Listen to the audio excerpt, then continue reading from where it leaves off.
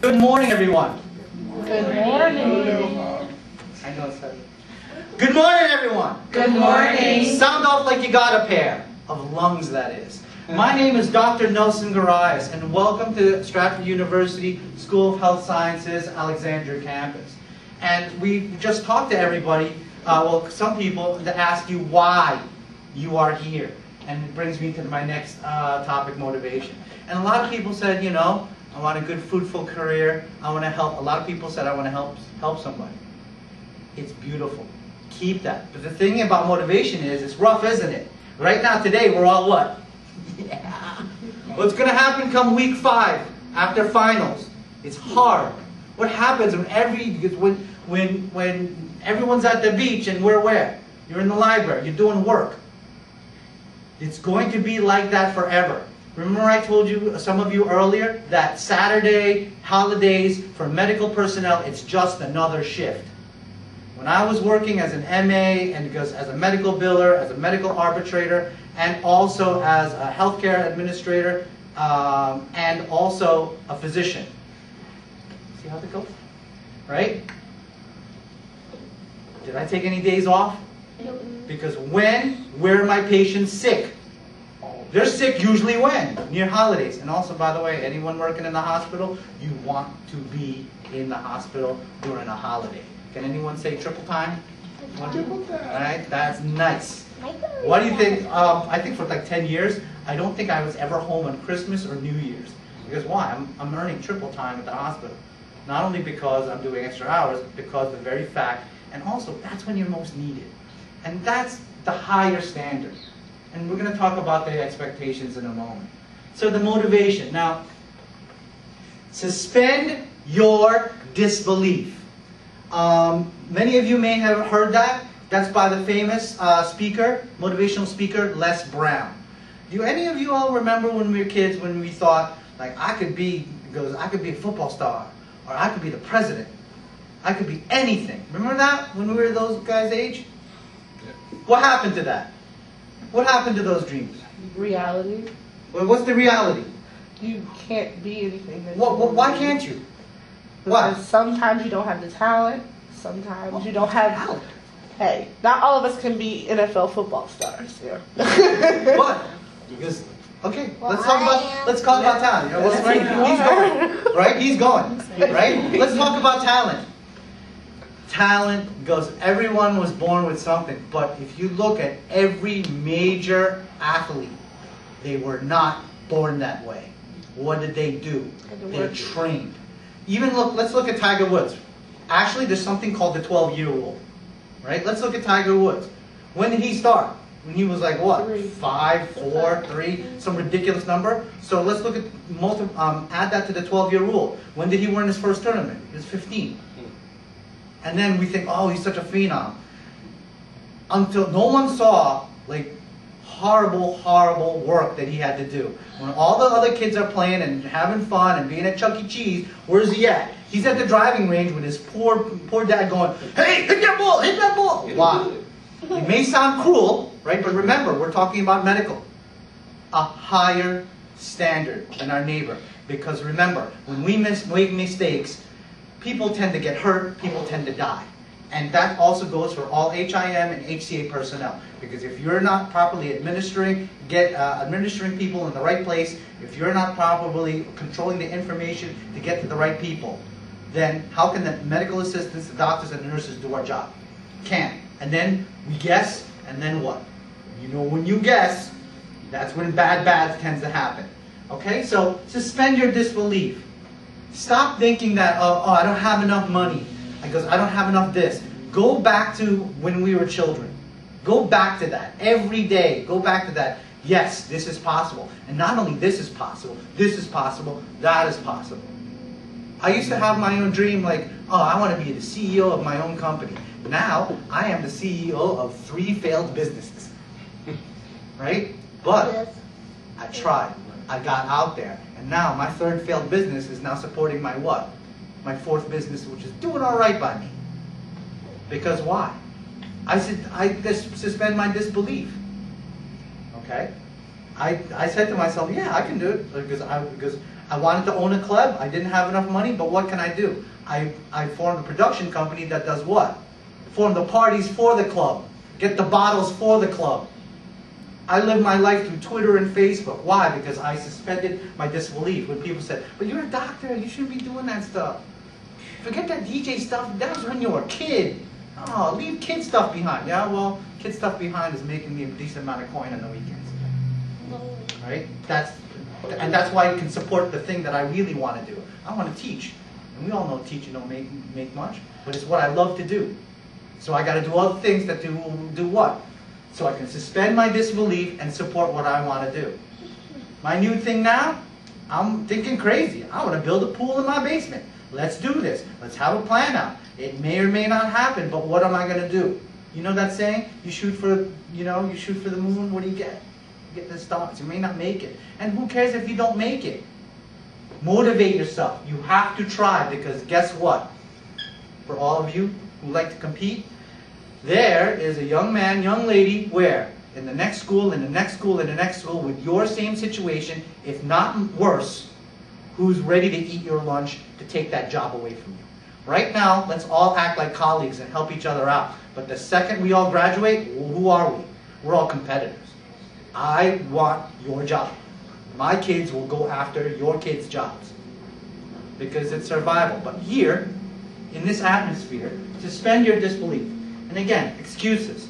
In medical, we always talk about how excuses are like rectums. And you'll learn that your rectum is your backside, little hole right here, right? Everyone's got one. But the problem is what? We must be about performance. We must be about our patient. So try to get that where? Here, while you're in school. You get that attitude while you're in school, you build it, it gets ingrained, and then guess what?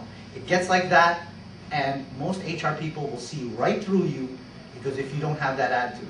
Actually, we just had an advisory board where we had a meeting with several nationally marketed healthcare science companies. And they all said the same thing. They have an attitude problem with their new entries. They have the chops, they pass the exam and all that. But, after the first couple of weeks, after the excitement goes, what happens to their motivation? It wanes, it goes down. They don't stay excited. And then, what comes out? All the excuses. Most medical personnel don't want to hear it, because every other medical personnel has kids, has life problems, has car problems, has every other problem in the world, just like you. But remember, there's somebody out there willing to do what you won't. I'd like to share with you one of my students from another campus. She had cancer, end stage, meaning to say is she's done. The only reason why she wanted to stay in her program was to show her sons, who both dropped out of college, that it can be done. Guess what? She did it. You know what she did? She did something insane, which I don't, of course, condone. But she suspended her disbelief. She had 3 different oncology or tumor doctors or cancer doctors tell her what? You better get back on your chemo or you will die by the end of the year. But she says, but I'm so close to graduation. So what did she do? She took herself off meds.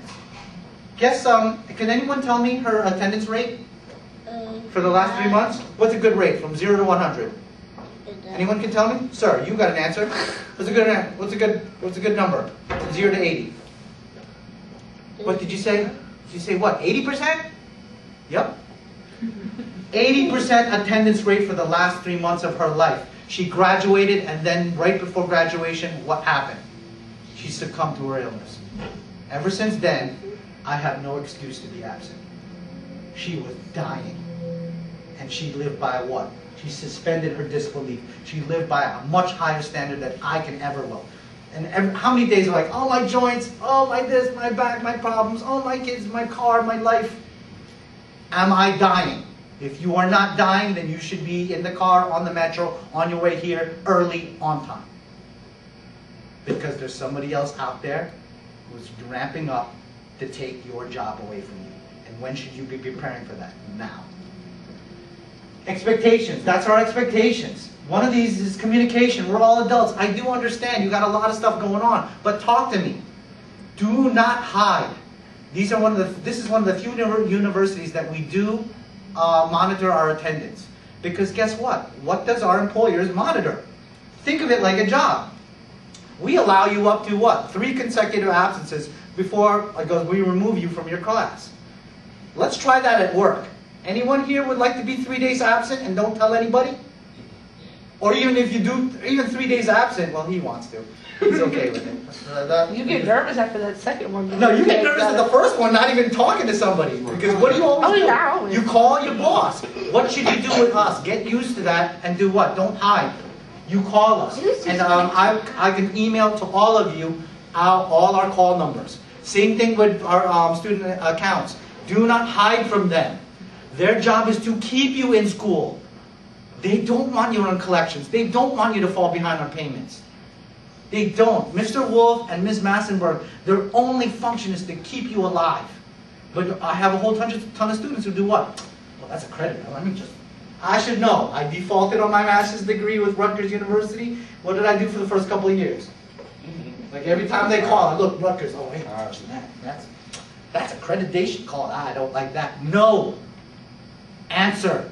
If we're calling, and let me tell you, I live by a higher standard. I'll start calling you at 10 o'clock. I don't care if it's beyond policy. I called students at 8 o'clock this morning. Why? You're not calling me. Right?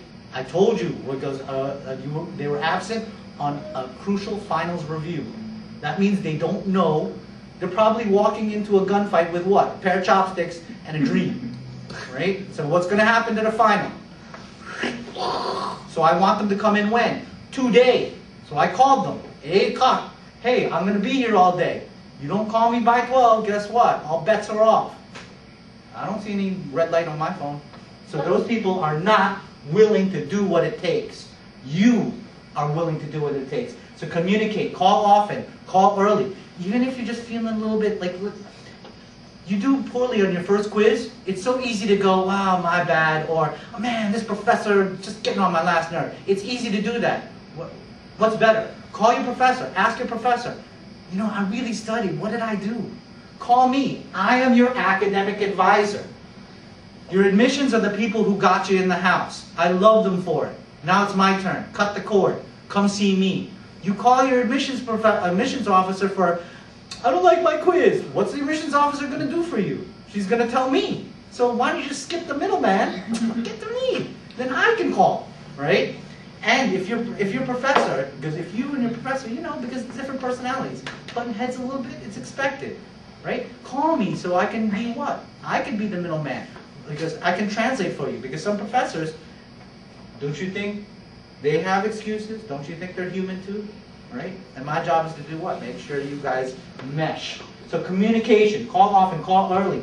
The syllabus, I always get this. I didn't know who to call. Number one, I'm going to give you all the numbers of all the staff here. Number two, your contact information should be on the first page of your syllabus. Make sure you see your syllabus. Your syllabus is posted on Moodle. And the syllabus has all the rules and regulations of everything you wanted to know about Stratford but were afraid to ask. Okay? Take advantage of us. Take advantage of your time. Be here. Let's say, for example, like there's something really going on that you cannot be here the whole entire time. What can you do? Give me a call and I can go, you got about 30 minutes? Maybe I could brief you on the notes. Maybe I give you the notes. Maybe you can just take your quiz and you go. So you may not get attendance for the day, but what can you do? You didn't miss out on a grade, right? And then, you know when you talk to somebody and you see their notes, you know, do that. How many times have professors, I asked them, hey, did you call out your student? Because yeah. Did they call you back? No. It's like, that's like a daily conversation with me and the staff. And then I go, and then I call you.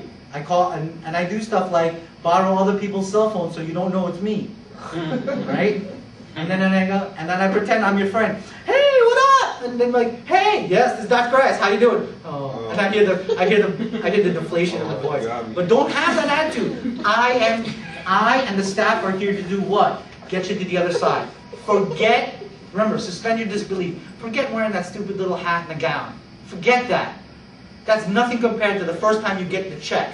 That's nothing compared to the first time somebody calls you sir or ma'am because you're in a position of authority. That's what you should be living for, right? And those of you who have children, the second my first one was born was all about what? Her, not me. My life ended, and not in a bad way. My life ended the day my first was born. Because and what? A new life began because for them. And guess what? it does wonders for your children. All my four, let me be honest as a parent, they're not the brightest tools in the shed, but I'll be honest with you, they're the hardest, most well-trained. All four of them do very well in school, not because they're bright, because me and their mother are on them 24/7, 365. Guess what? Before the park today, what did I get? What did I get? Oh, do I have to do? They're out of school. They actually do more work in summer because they're home. They can't wait until September because why? Daddy don't have to give them homework at 7 o'clock in the morning. Every day they awake, even Sunday. All right, before we go to church, who's going to do their exercises? And also, a lot of the exercises are online, so all I have to do is email my own kids. Right? Boom. Right? And I'm going to see it because guess what? They have to submit it online. What do you think I'm doing for them? I'm creating little academic monsters who will do what? Eat your lunch. Yes. And enjoy it. Right? So take advantage of your time. Everything that you should be doing. All of you are young. Everything you should be doing is for your future career. If I didn't do that when I was younger, I wouldn't be able. Right now, I'm only in my 40s and I'm cruising. How many people can say that they don't have to worry about their future? I have an extra business, I got 2 401ks and stock options from 2 Fortune 500 companies. Why is that? Because since I was 12, I've been working. I've been thinking always about what? Where? Because next paycheck. And did I want to work? No. When I was 12, my mom came up to me. She actually signed my working papers. I was in 6th grade. My mom came up to me because Mr. Davis needs his lawn mowed. And I'm like, so? Is that my problem? She gave me that papers. She goes, it is now. I'm like, that's messed up. And then she told me what? Can't go play baseball unless I do all these lawns. Oh, by the way, all throughout middle school and high school, all my checks went to my parents. Why is that? Because guess what they were doing? Because I wouldn't do it. I'd spend it on like bubble gum and God knows what, right? Guess what is a college fund? Ever since 6th grade. So I had enough money, not for the whole 4 years, but I had enough money at least for the first year. And it bought me time. Right? See how this goes? Not the sharpest tool in the shed, but the what? Hardest working one. And the one that sees the future now. Use your crystal ball. Use your time. So if you guys got some extra time on the weekends or on certain nights or certain days, what should you be doing? You should be going to that board over there and looking for some volunteer opportunities because guess what? Could that lead you to a job? By the way, my wife's in an HCA program. She used to be in a nursing program. She has an HCA job and she's still 2 years off of her, she has 2 years more to go. How'd she get the HCA job? Guess what? Volunteered. They liked her so much. And guess who worked her resume? Please don't tell Dr. Kerbal. We did. We did. Our career services. Take advantage of us. Oh, by the way, the contact too. Please don't tell Dr. Kerbal. Contact too is one of ours. And she's not a part of this university. So just imagine what we're going to do for you since you're a part of this university. Right? But you got to take advantage of that. Get me your resume. Some of you already sent it to me. When should you be thinking about your resume? And also, do the follow-up. Many of you are like, thanks for the resume. Well, where's the draft? Where's the next set? Because guess what? I'm going to have another set of questions. And then you're going to have another draft. By the time we get to the 4th, 5th draft, it's going to be ready to rock and roll. And I got a problem with some of my seniors because guess what? We got them jobs and they did what? The fear, right? Well, you know, maybe I don't have time. Maybe I don't have time for this. I don't have time for that. They got this awesome resume. We actually found a place for you. And what did they do? Didn't show. So take advantage of us. We also have AX tutoring. When do I always get tutoring requests? Week 9 out of week 10. Will that help you change your grade? The week before finals? No. The people who pass on my tutoring are people who get to me week 2, week 3. If you're weak at studying, and I could tell you right now, if you're from a typical high school and grade school setting, even in this lovely Northern Virginia, they didn't teach you how to take tests, they didn't teach you how to study, and they definitely didn't teach you how to do time management. We do. But you need to do what? Call out to us. AX Tutoring, type in axtutoring.edu, and it gets to me, and then I can disseminate it. And how many of you here are really good at math? Nobody. Nobody. Guess why? Oh, well, maybe she is, so she'll be the mathematician, right? Guess what? Oh, don't do math. Accounting. Business, finance. That's what I'm trying to tell my kids, but guess what? All my kids are not what? their future healthcare. Why? I can tell them everything. Don't be a doctor, please. Right. No, not healthcare. Make something lawyer, money. Right? So you can support your papa. Guess what they all want? Healthcare. Because what do they see? They see their dad. They see their mom. It changes the face of your family. Before 1968, the Caledonia Garais family were only 3 things: pregnant, farmers, or soldiers. That's it. After my mother, first doctor in the family, now everyone's what? Healthcare. A whole bunch, no doctors because I make sure of that. Doctors, no. There are all these other jobs that will make you more money and have better job satisfaction. Please, if any of you thinking about going to medical school, let me crush your disbelief. Let me just beat you up and go, hey, how about this healthcare thing? Hey, but how about this master's in HIT, which, by the way, we're going to be getting in 2017. Admissions didn't hear that, right? So, take advantage of us. We have our services. Now, S3, student services, you'll be hearing from them as well. We're adults, right? When we were kids, when we were those guys' age, guys, isn't it easy to go to school? All you have to do is do what? Show up. Do you have any mortgage problems? From the blank expression, oh, well, she gave me a look, right? Because she got no tax problems. Yeah, God bless. She has no sneezing problems, apparently, right? Right? They don't have any, but we as adults have all those problems, don't we? And sometimes it weighs very heavy on us. Guess what? As adults, we're always taught to what? Just chew it up, swallow it, deal with it. Do not do that. It won't work. It'll eat you up. What should you do? Come visit Miss Carolyn Kroger. She's our student services person. Or come visit a professor that you trust. Because do you see we're in a room with 60 people? No. We're a small university and we'd like to keep it small. So that what? So that you guys finish. I can tell you, when I was teaching at Rutgers, I got a class of 60. Statistics-wise, 18 of them should drop before their second year. By the way, my last class that I taught at Rutgers, I taught anatomy and physiology. Out of the 60, about 30 of them would fail my class. Because why? All the things that we talked about. They don't get help, they don't ask for tutoring, they don't communicate with me, and they do what? What happens to their motivation? Failed the quiz, now I got a C- on my midterm. Ah, F it. I'm done. Or, you know, and it's very different now because most of you are paying for it, right? When I was going to high school, the state was paying for it, but the second I get to college, who's paying for it? You. So if that's not motivation enough, think about all the money you're wasting when you're not in class. Think about all the money you're wasting not taking advantage of our services. We only have, what, 150, 160 students currently. We have one whole full-time student services person. Most universities of like 15,000, 10,000 have maybe a staff of 3, staff of 4. Right? That's how much major universities care about your well-being. They're just hoping you don't shoot anybody. Right? They just want your money and they don't care if you drop. We care because we're focused on not graduation rates. We're focused on placement rates. Who cares if you graduated? I care if you're working. And it makes sense, doesn't it? If you're working, you can pay back your loans, isn't it? Right? For those of you in the finance world, you decrease your bad debt. Which those of you in HCA, you better think of the P's and Q's because people who are in HCA, when you come into our HCA classes, focused on what? Fiduciary responsibility. On medical personnel, medical assistants in Rome, don't worry about that. Just keep on going about your day and using up all supply, using too much of it.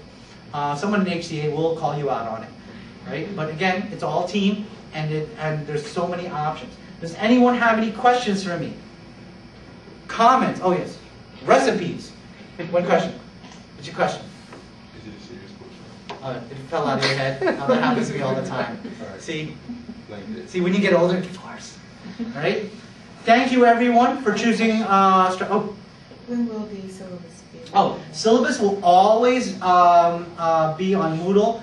Definitely by the weekend before your class starts. So classes start August 3. My syllabi are due for approval by next Friday.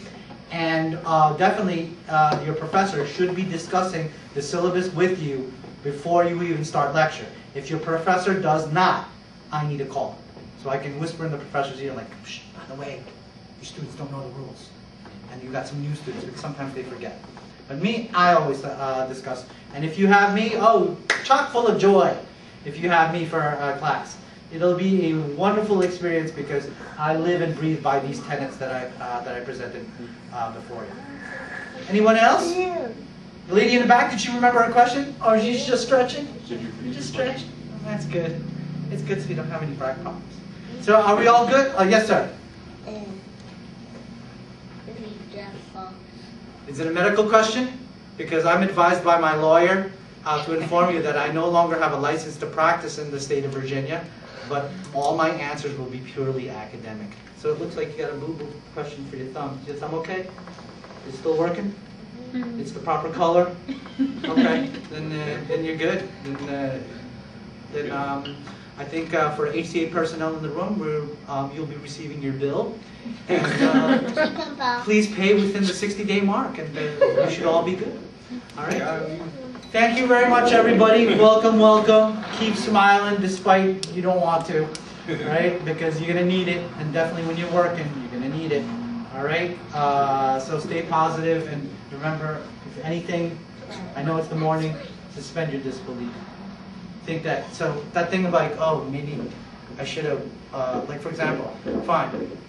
Let's say he makes it to what, Division I school, right? You like football? We sure are. So he's probably a Cowboys fan, right? Yeah. No, Right? we don't do that in my house. I love messing with you guys, right? Well, let's say for example, yeah, let's say for example you make it to Division I, and you blow out your knee, right? Do you think you can be a doctor that deals with what? With the sports? Policeman. That policeman? That's good. That's just backup. That's good too. But go for like FBI or DEA. Those guys are really Yeah, cool. masters in criminal You get to justice. wear suits. You're killing people. Alrighty? So that's it. Thank you. I know I'm long-winded. That's okay, Dr. Rouse. Thank you. Thank you, Dr. Rouse. Come on, Joe. We're going up to the fifth floor. Let me get this video out.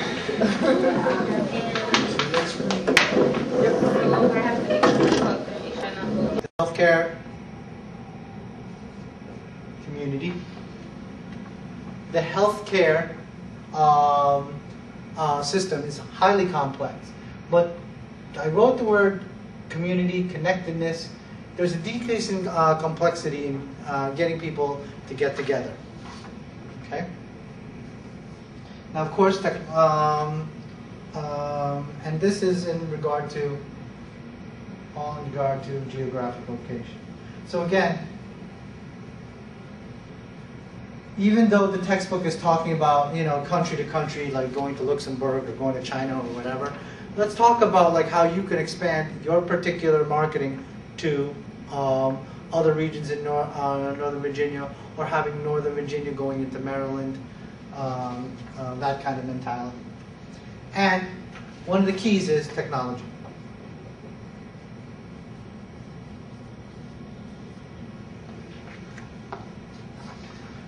Remember we talked about in remote medicine, we talked about concierge medicine. Well, you can use Skype, you can use a multitude of online tools to overcome your geographic location.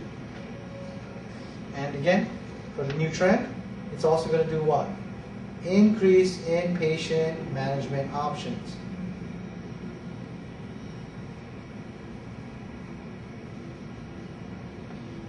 Back in